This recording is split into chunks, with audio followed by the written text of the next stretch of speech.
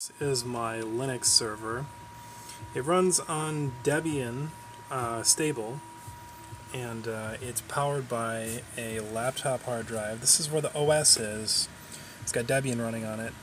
And then I have this 7200 RPM desktop drive. It's a 320 gigabit drive, and that houses all of my data. This is an old ass motherboard that I got from my aunt, and I just kind of pulled it out of the closet and I put these parts in.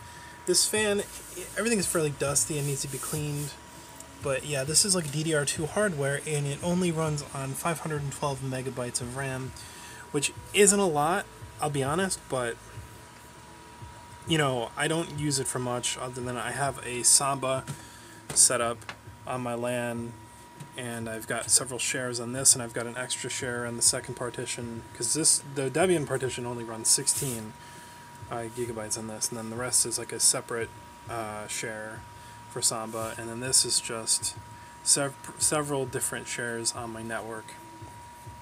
And then I have MediaToom running a DLNA server for my Xbox One, which I use, you know, so I can just put movies and music and stuff on there, and I use it throughout my network, and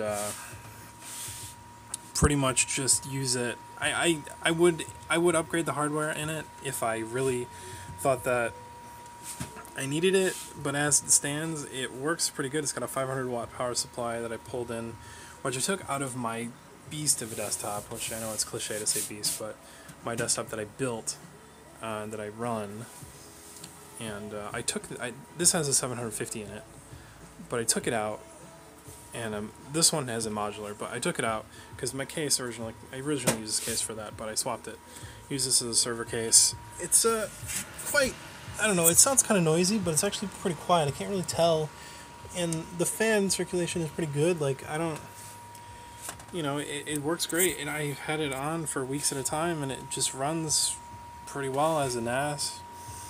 You know, and 100% Linux powered. So I mean, it's a great great piece of hardware for what I use it for. Like, I don't know. I think if you guys have any extra computer parts laying around, you should take it and you should install Debian or whatever server software you want to use, because this thing is quite useful.